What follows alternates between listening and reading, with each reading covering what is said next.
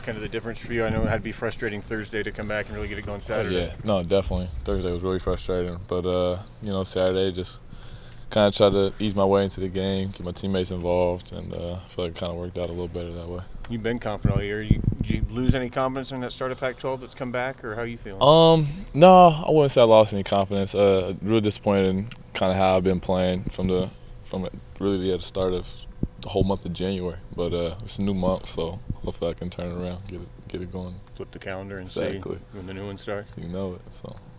Anything you can put your finger on for what the difference was in the non-conference and the conference? To be honest, not exactly. I mean, play definitely picked up. I feel like on our part and other teams' part, and that's how it goes when conference comes around. Teams really know you a little better. They scout you a little better. They figure out how to take you away. So, I just kind of got to counter that and do some things better. What's your level of the challenge that you're facing Thursday? Oh man, it's the best in the country. It has been for weeks now, and I think we're ready for the challenge. If we can do what we've been trying to do as far as out rebound teams and take care of the ball and really play Oregon basketball, I think we'd be just fine. Anything you took away from that Cal game after they went down? Say that again. I'm sorry. Is there anything you took away from their loss last week? Yeah, we kind of learned some of their deficiencies as far as being able to guard the basketball, how much of an effect their big guys really have, and if we can get them in foul trouble, how we can kind of turn the game in our favor. What kind of void does Ashley leave without him in the lineup? Oh, man, he's a really talented kid. He can score the ball, and defensively, he's again one of those rim protectors that they have. So I think taking that away, they're definitely pretty vulnerable. They got a lot of bigs, a lot of guys that they had been starting, and now some guys coming off the bench. You ready for a pretty physical test that night? Oh yeah, no, it's definitely going to be a physical game, but I think we're ready for the physicality. It's really just going to be who can withstand, who can play the hardest for 40 minutes. I think who can last. That's going to be the biggest thing. It'll be tough, with their home crowd and all, but I think we can do it. Do you feel like the press against USC kind of sparked you guys in that game? Oh, definitely. They looked at that and really didn't know what to do, it seemed like, I feel like that'll really help us down the road this season too. You guys plan on doing it maybe more? Yeah, I think so. I mean, with the success that we had, I feel like we'd be dumb not to. But if we can kind of perfect that, I think that'll be a great tool for us to have. You see this as a game where you can get back some of those games you lost in terms of like the tournament size, if you can kind of get a win over a number 2 ranked team? Certainly, yeah. No, we that's a great resume win. And if we can get that, I think we all understand how important that is too, as far as NCAA tournament. So. Are you guys paying attention to your resume? Yeah, no, definitely. We know we had some tough losses. I'm not exactly sure where we are with the RPI and all that stuff, but we were just trying to win games, and it'll go up eventually. So. You talk about flipping that calendar. Is that part of this too, kind of getting into the final month and making a final push towards that? Oh, for sure. We started out, 5 of our first 7 games on the road, I want to say. So now we're on the latter end, and we'll have some home games here, and hopefully we can take advantage of that. Dana was talking last week about guys like you who have been at other places maybe appreciate some things about Oregon that other guys who haven't been anywhere else might take for granted. He mentioned the chef that's cooking meals and stuff like that. What's something about Oregon that you really appreciate that maybe you didn't have other places? So many things. The chef, the way we travel, being able to get on private planes, the crowd that we have here, it's ridiculous all the time.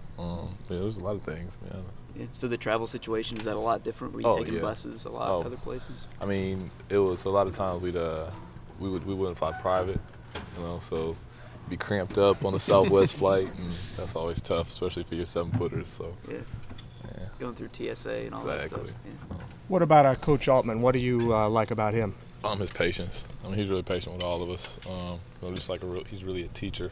Come practice time, just make sure there's everybody on the same page, and I feel like that's been a large part of why we started off so hot, because we were so patient with the new guys coming in and stuff like that. Maybe some people wouldn't look at their NCAA tournament resume because they think it might be a distraction, but with you guys, does it help with the urgency and say, look, we have to win? It does. I feel like with the group we have, kind of being older, we got a few seniors on the team who are mature enough to kind of understand the importance of each win, and not kind of not downplay losses, but understand like kind of just gotta keep them moving. And I feel like that the maturity level of this team can handle that. You So. guys almost beat UCLA, and that would have been 3 straight, after the OC win. So you guys kind of feel like you are now on a hot streak a little bit? No, I wouldn't say that. I'd say right now we're just hungry to get the next win. And, if we can, win 2 games this weekend, maybe then we can call it a hot streak. But right now we just trying to get the next one. Do you see a notable difference in your defense the last 4 games as a team? I have. We kind of really turned up the communication, turned up the intensity. And I think the longevity of our defense in games is getting a lot better. We're really lasting down the stretch. I know that was one thing we tried to focus on after that UCLA loss was, kind of taking it up a couple notches as well. So. Does more communication mean more talking on each possession, or that one guy in the locker room is kind of taking control of the team? A little bit of that as well, but really just talking on each possession. When you have 5 guys, down the stands talking, it really helps a lot. What's the key to keeping Arizona off the offensive glass? Boxing out. That simple? Yeah, it's simple. You can be as big as you want to, but they have to go over your back, and we can challenge refs to make calls, and we just got to do our best to box them out and keep them out of there. It's going to be emphasis for post players like you to kind of make an effort to drive to the basket more against someone like Arizona to get them in foul trouble. Oh yeah, no, definitely. We're definitely going to take it right at them. Nobody on this team is afraid of anybody, and that's exactly what we're going to do. We're going to take it right at them. Dana said during your 13-0 run, you and Elgin were kind of the most productive 2 players at a position. What do you feel like Elgin's struggles have been since that streak has been snapped? To be honest, I don't know. As a team, we just try to keep encouraging them, and sometimes, I know from playing for so long now, you fall into slumps. You kind of get away from what you've been doing well, and it's kind of on us as teammates to just kind of encourage him to keep on plugging through it, because he'll get out of it.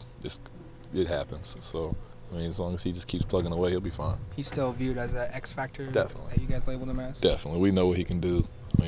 We're probably more confident than him in his abilities. So he'll be fine.